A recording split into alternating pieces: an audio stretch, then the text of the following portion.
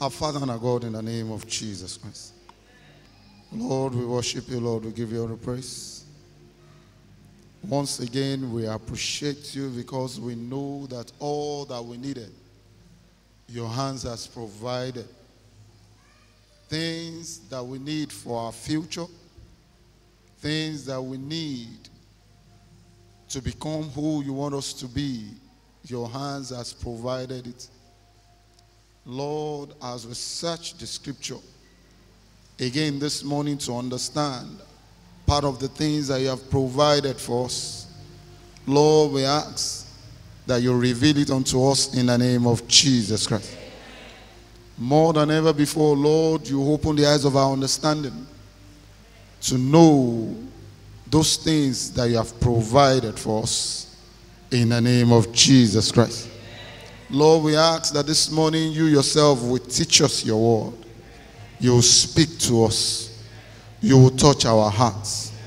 And you will release those things unto us that you have provided for our future, for the purpose with which you have created us. We pray, oh Lord, that Daddy, utterance will be given this morning so that your voice will be heard in the name of Jesus Christ. Thank you, Lord, for the answered prayer.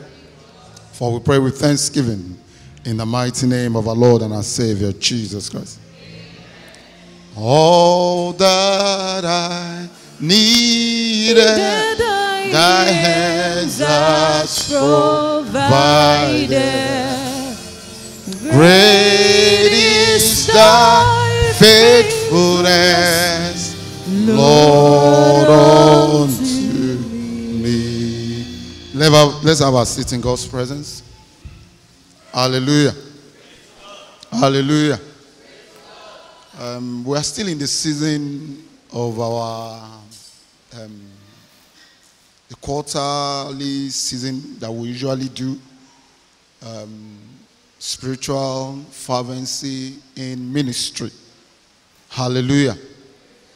I just want us to dwell more on it for some of us who were opportune to be around for the prayer and fasting program, and for some of us who were not around. I believe God wants to use another platform for us to speak to ourselves concerning this word. We are still in that season, and we need to still enjoy the benefits of the season.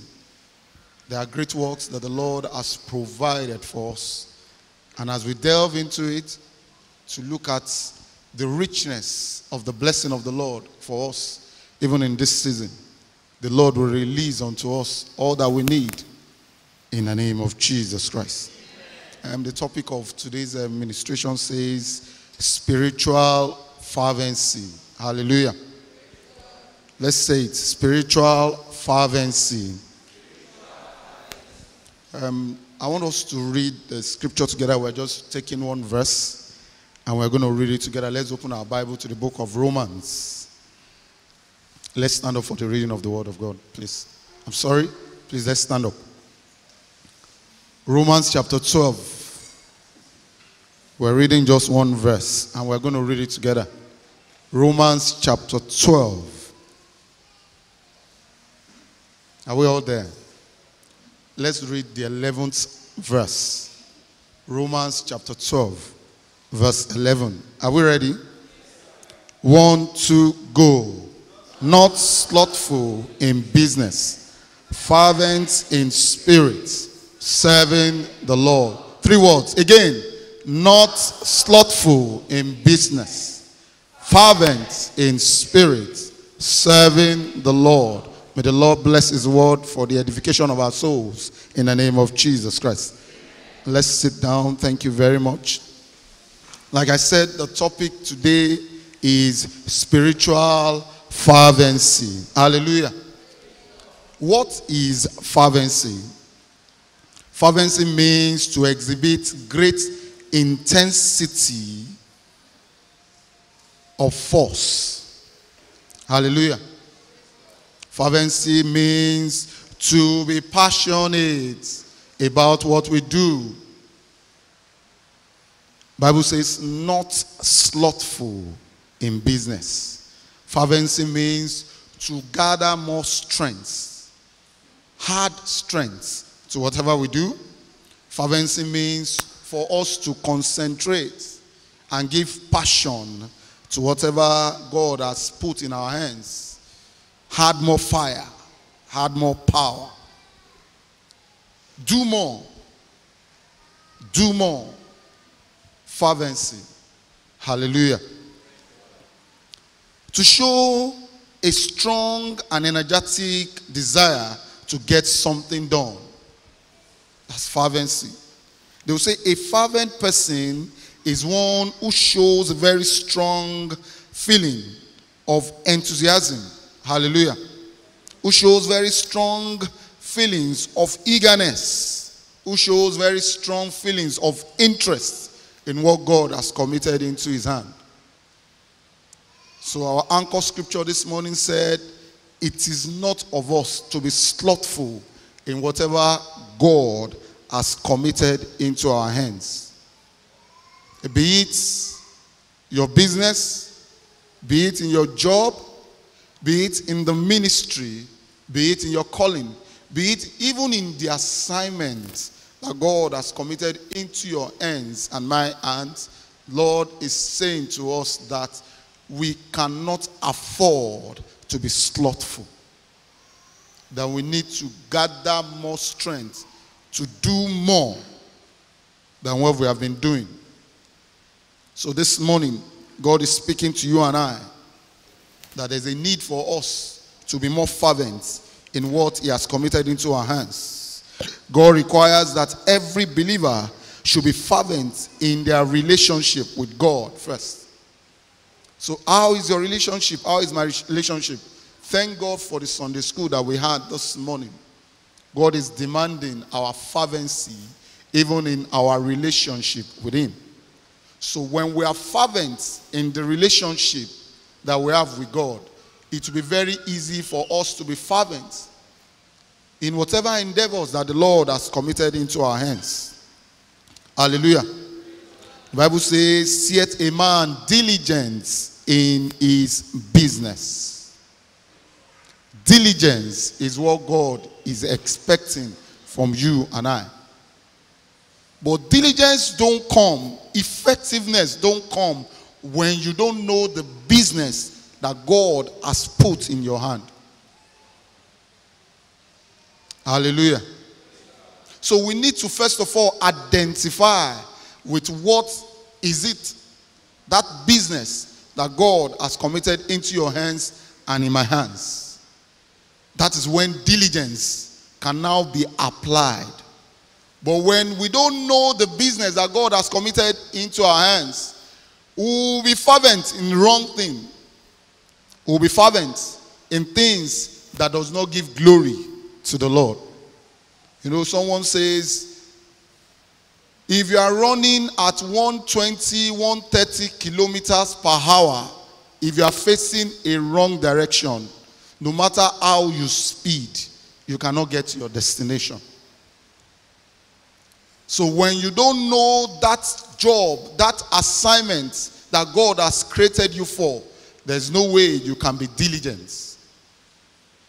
And it's until you are diligent that you can stand before God and you can stand before men and not me men. I pray this morning, power and the grace, for us to understand that which the Lord has committed into our hands. The Lord will grant unto us in the name of Jesus Christ. In Galatians chapter 4, if you read from verse 18, the Bible says, but it is good to be zealously affected always in a good thing. The assignment that God has given to you and I, how zealous are we? In the area that God has called you into, are we not gradually fainting? Oh, I have been there for how long? Oh, since I finished secondary school, I have been committed to service. At least I can give so much story about service. If I decide to just take a break for now, God will understand. God will never understand. Oh, I used to come very early before. They all know, they can attest to it. But now they should understand that, I need to take it easy now. As far as God is concerned, God will never understand. Until you draw your last breath, you don't take a break in the things of God. So God is asking you and I this morning to reconsider how fervent we are in the things of the kingdom. For some of us, when we were young, we used to run up and down. We are always there. But now we are married. We are encumbered with a lot of things. Oh, God has given me a good job. Oh, I'm blessed. Now, I need to take things easy. God is saying, you still need to do more. That those things that He has given to you is to aid you to work diligently, to be zealously affected concerning the good thing that God has committed into your hands. So, how interested are you in the things that God has committed into your hands? Are you neither cold nor hot? God is saying there's a need for us to reappraise that which He has committed into our hands and check whether we are putting in more fire or our fire is gradually widening out. It's beginning to get cold. The Lord will help us in the name of Jesus Christ. In that verse 19 of Galatians chapter 4, it said, my little children, of whom I travailed in birth, again until Christ be formed in you. As we walk with God, is Christ being formed in us? Can people say of the truth that every day of your life, you now resemble God better than how you carry God before? Can people say spiritually they can see growth in your life? Or what they say is, we used to know that you were fervent at one time, but now we cannot say. Is Christ being formed in us? Is the character of Christ being seen in our lives? In that business that you are doing, in the job that you are doing, in your assignment to God, can one say truly you carry the character of Christ in your life? Hallelujah. Revelation chapter 3 verse 4 says, and unto the angels of the church of Laodiceans. God saw these ones and He was able to realize that, oh, you are neither cold nor hot anymore. But today God is asking, if I have the privilege to speak to you one-on-one, can God say I'm actually hot? Can we say we're actually hot for Jesus? What will God say about you? What will God say about me? Our relationship with God, how is it? Can we say I'm getting better? Or I'm encumbered? The Lord will help us in the name of Jesus Christ. God wants us to be on fire for Him at all times. Effectively fervent to the things of the kingdom. Constantly on fire for Him. Hallelujah. So what God is demanding from you is spiritual fervency. The ability to sustain a higher level of spiritual intelligence. Hallelujah. The reason why we put our children to school is that so that they can become better. Abi? So when you are in the school of Jesus, you must become better in whatever it is that you do. Begin to gather more intelligence on how to do the work that God has committed into your hands better. Achieve more success than what you achieved last year. Appraising yourself and see that, oh, I did better than what I did last year. Not that they are going back to your record to see that you were once hot for God, but now we don't know. The Lord will help us in the name of Jesus Christ. In Isaiah chapter 11 verse 2, the Bible says, and the Spirit of the Lord shall rest upon him. Upon who? A man that is fervent for the Lord.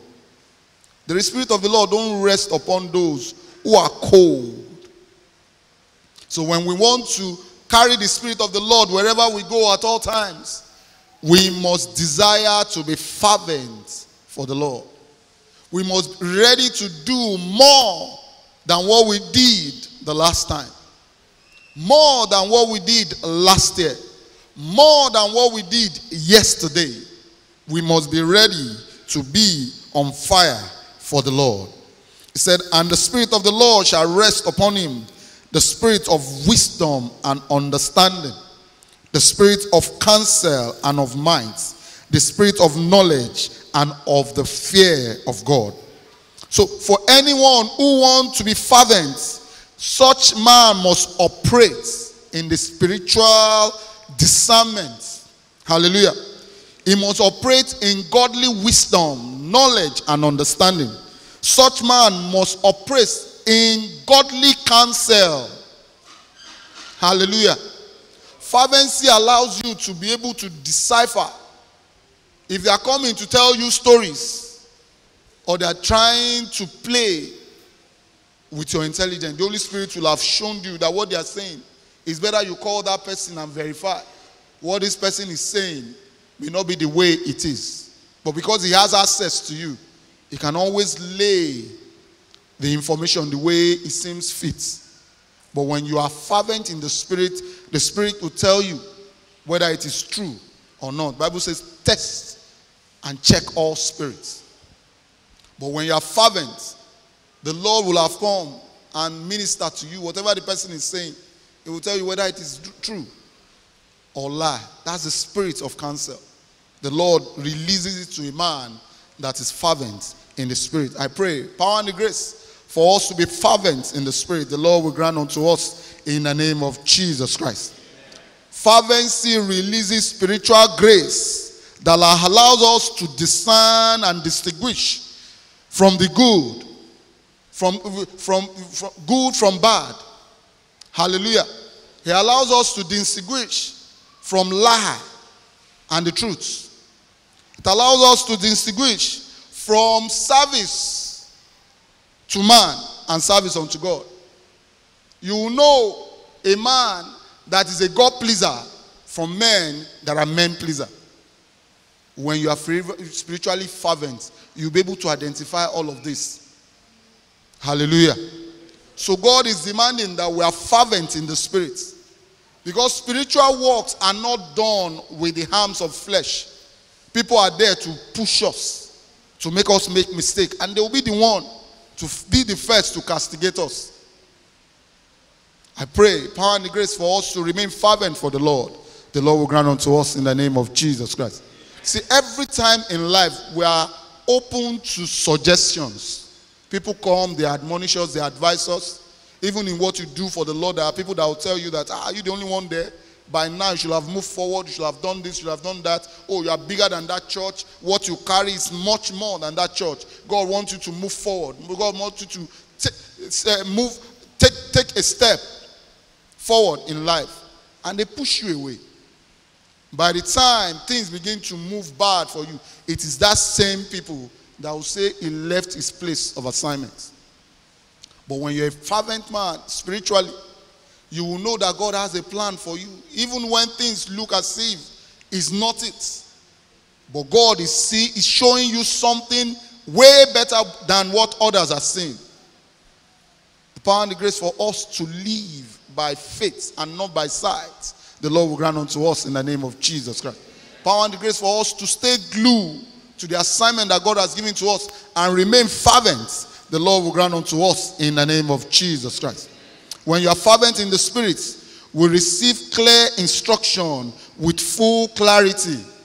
You are not a man given to different winds of doctrine. When you are fervent in the Spirit, you will know what God is saying per time. When you find yourself in a gathering where the word of God is going out, if you are fervent in the Spirit, you'll be able to pick the ones that are from God, from the ones that are moved by men. Hallelujah. You know, the beautiful thing about the scripture is people can use it to suit their own gain. If the devil can use the scripture against Jesus to suit his own gain, that means no man, anybody can use the scripture to favor him. So, but when you have spiritual fervency, you are not carried away. You stay connected. You stay glued to the plan of God for your life. And as we begin to grow spiritually, the Lord will help us to stay connected to him in the name of Jesus Christ. In Isaiah chapter 30 verse 21, the Bible says, "And thy ear shall hear a word behind thee, saying, this is the way." So when you are fervent in the spirit, the word of the Lord is always following you. When men want to turn you away from the plan of God for your life, the word of God will tell you, "No, son, that is not my word." Oh, though the man is quoting scripture, but that is not my word for you. Though the man understands scripture, but that is not my word for you. God will lead you.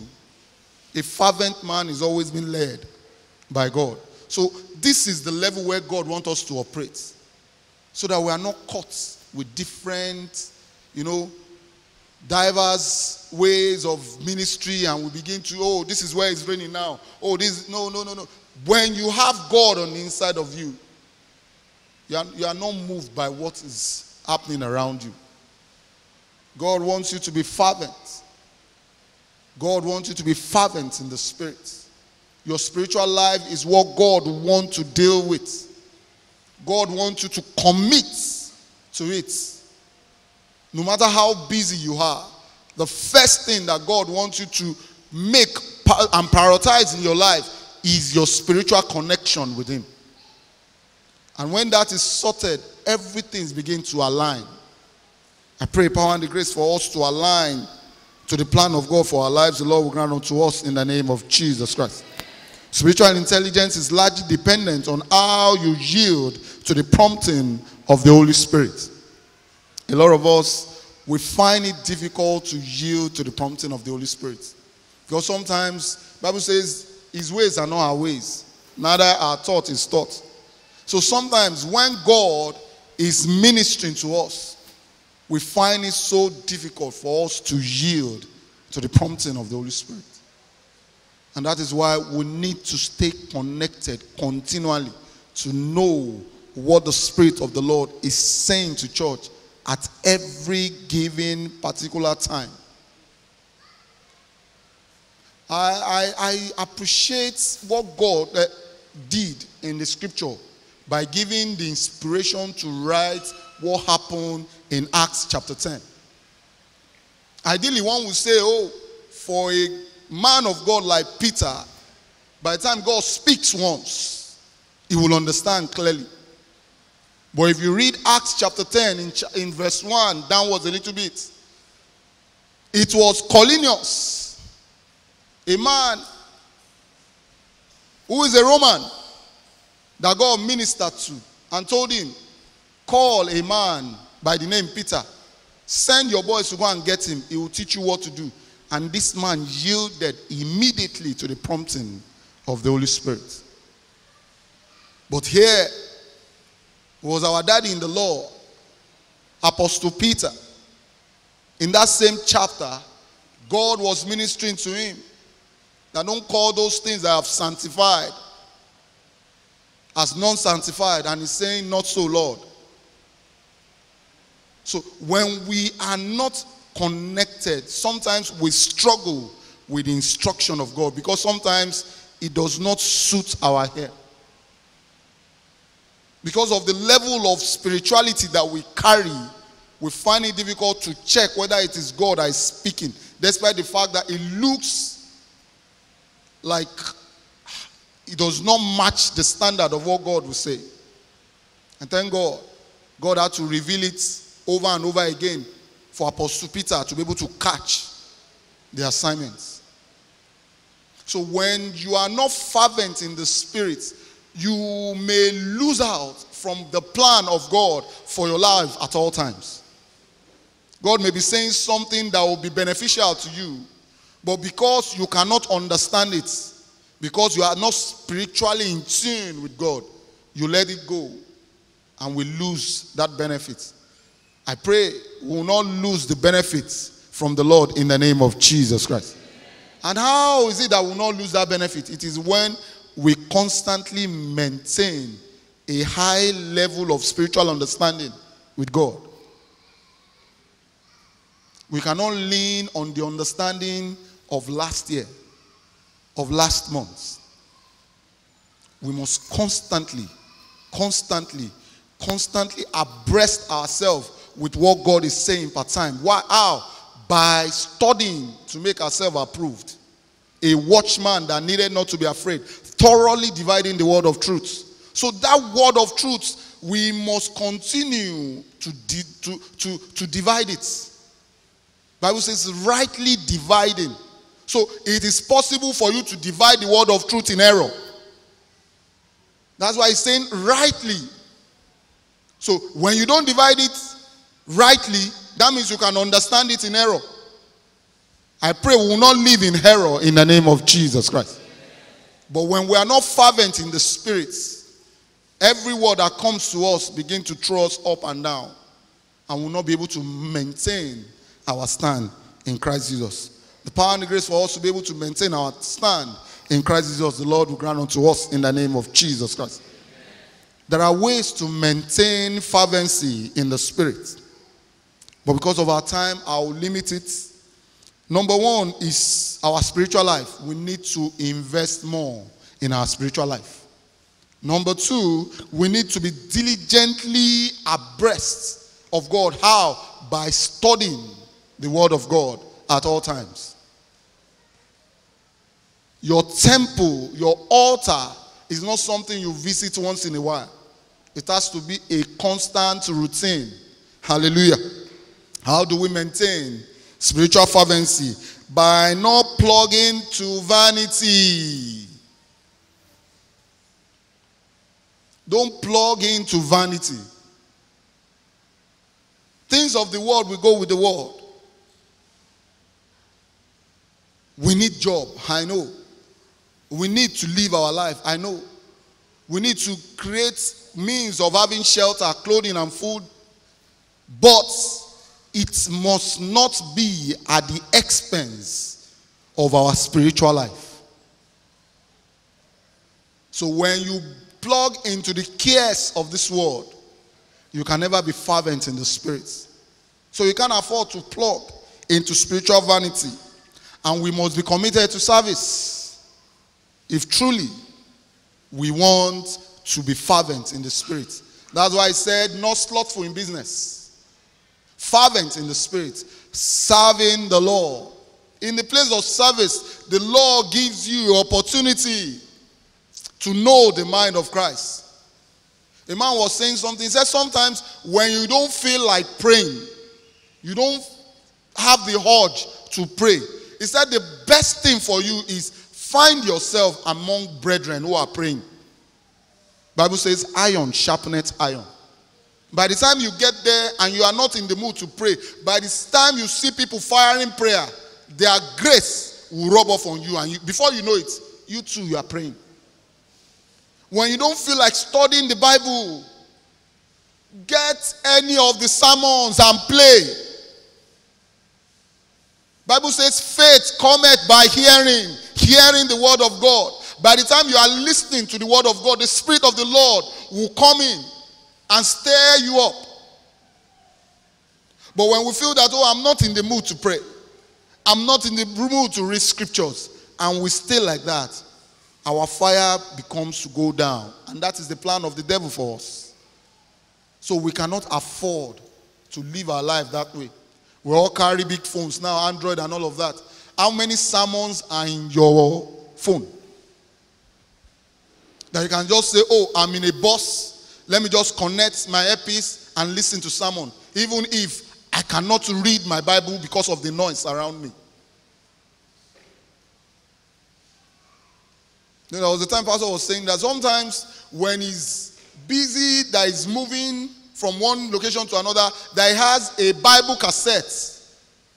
When he feels like reading the Bible and he's probably driving, he plugs it in. What are the things you have around you that will keep you fervent? When others are listening to the things of the world, what are the things you listen to that keeps you fervent? Everybody now, you see them with phone, TikTok, all these. But while they are doing that, what are you doing to remain fervent in the spirit? These are the things that God is asking. Everything has been made available.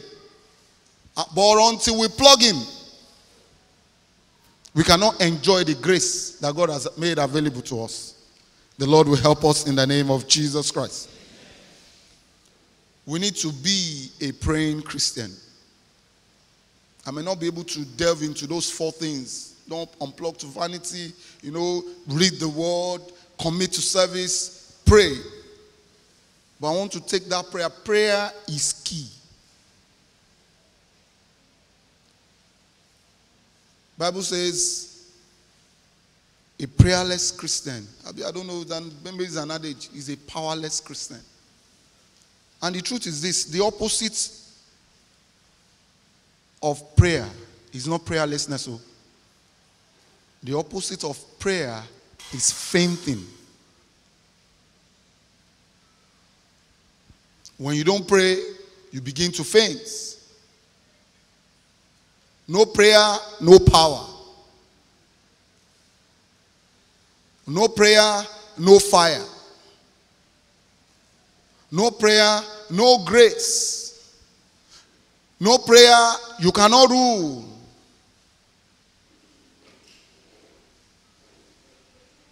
God wants us to constantly be in mode of prayer at all times. Some people do prayer work. Some people, while they are moving, they are speaking in the spirit. We must know all of these things because these are the things that the worldly people are doing. When you see them moving around, is it that they are listening to music? People don't walk idle anymore. So if the people of the world don't walk idle anymore, what are the people of God, the kingdom partakers, what are they doing at their leisure time? When you are walking and there's earpiece in your ear, are you listening to the song of God? Are you listening to sermon? Are you committed to the things of God?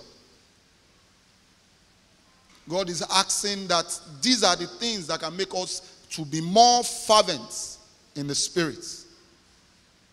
The things we feed our body with should not be more than what we feed our spirit with. And that's the only way we can become fervent in the spirit. The power and the grace for us to continually be fervent in the spirit, the Lord will grant unto us in the name of Jesus Christ. In 1 Thessalonians chapter 5, verse 19, the Bible says, quench not the spirit. So you can't afford to toil with your spirit level with God. You must take a conscious effort. You must be intentional about your fervency in the spirit. It's not just something that just happened. No. You must ask yourself, what are the things I need to do? That's the season where we are now. And we need to ask ourselves, what are the things I'm going to be doing differently? What are the things I'm going to add to my daily routine to make me more fervent in the spirit? How many minutes do I listen to the word of God after the mix LR? Is that the end? Do I have more tapes, more sermons on my phone? YouTube is there. You can download a lot of things and it will be on your phone. You can always hear it over and over again. How fervent are we in the spirit? Especially the things of the spirit. When we are not fervent, there's no way we can serve the Lord fervently. That's why the Bible says, number 1, don't be slothful. Number 2, be fervent. Then it will guarantee true service unto the Lord. So when you are slothful and you are not fervent in the spirit, there's no way you can give true and godly service unto the Lord. And God is looking for worshipers that will worship him in truth and in spirit. So our spiritual life has a key role to play. in whatever it is that we are able to achieve or become before God. I pray the power and the grace that we will check our life and begin to put the things that will glorify God, the things that will make us connected to God more than the things that are just mundane in our life. The power and the grace for us to set those things that will glorify God more than the things that are mundane, the Lord will grant unto us in the name of Jesus Christ. Hallelujah. I want us to take some prayers before we end the service. You know, while I was studying, I realized that three things are the things we need to fight. The Bible says, fight a good fight of faith. We need to fight to stand still before spiritual things can be easy for us to do. And what are those things? Number one, lust of the flesh. The cares of this world. Oh, I have a minimum standard of the things that must happen to me. So when I don't get those things, no, church can stay until I'm able to get those things. Number two, lust of the eyes. Hallelujah. Number three, pride of life. If we are able to handle those three things, it will, our spiritual journey will be very, very easy. Hallelujah. 1 John chapter 2 verse 16. The Bible says, for all that is in the world, these are the things that depict the world. That is what is in the world. He said, for all that is in the world, the lust of the flesh, that is what rules the world. The lust of the eyes rules the world, and the pride of life. Oh, no. I can't, you know. I'm a graduate now. I'm a master degree holder. No. If I don't have this, no. I can't have time for that. Pride of life. And that takes us away from God. Oh, I have a good job now. They know now. I used to serve them now, but they should understand. They know the nature of my work now. Pride of life. And we begin to make people understand. Okay, we understand, sir. But does God understand? Three things. The lust of the flesh, the lust of the eyes, and the pride of life. When you're able to deal with those things, to walk circumspectly on spiritual matters will be very easy. Out of these three are the things that were told to us in Galatians chapter 5 from verse 10. Hallelujah. When God was talking about adultery, fornication, lasciviousness, idolatry, witchcraft. And by the time you group them, they are within these three groups. The lust of the flesh, the lust of the eye, and the pride of life. Power and the grace for us to be able to destroy these three things that is working against us in this world. The Lord will grant unto us in the name of Jesus Christ. Let's rise to our feet.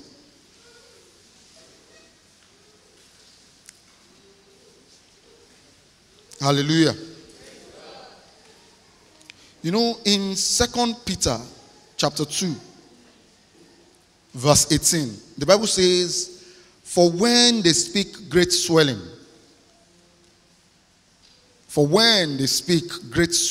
words of vanity, they allure through the lust of the flesh, through much wantonness, those that were clean escaped from them who lived in error. Lord, I will not live in error. I want us to say that. Lord, I will not live in error.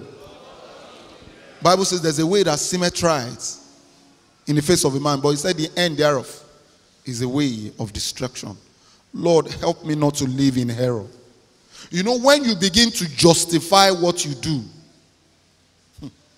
you are beginning to live in error. Oh, God understands. What do you want me to do now? I just got this job. Do you want them to sack me? Lord, help me not to live in error. Help my spirit man to live circumspectly. Help me to be diligent in service. Lord, I will not live in error in the name of Jesus Christ. Let's turn it to God in prayer.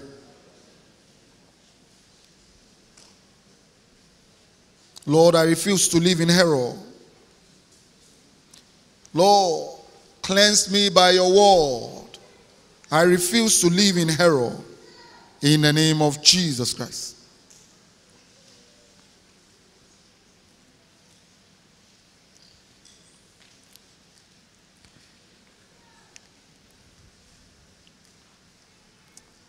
In the mighty name of our Lord and our Savior Jesus Christ. You know, in Isaiah chapter 40 verse 31, he said, they that wait upon the Lord shall renew their strength. Lord, I receive renewal of strength in the name of Jesus Christ. Lord, I receive renewal of strength in the name of Jesus Christ. He said they will mount up with wings as eagles. I receive grace to mount up with wings as eagles in the name of Jesus Christ. Lord, I receive renewal of strength in the name of Jesus Christ. Let's turn it to God in prayer.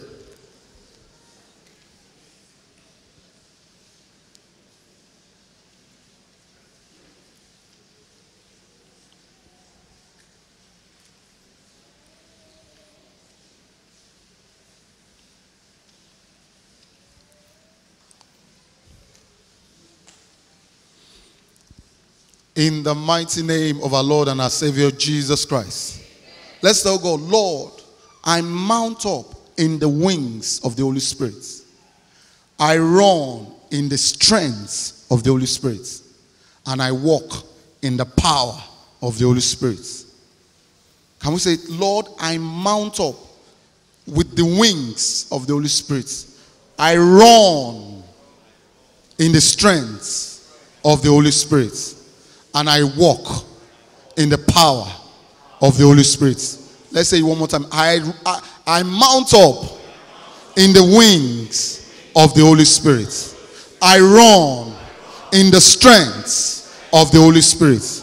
And I walk in the power of the Holy Spirit.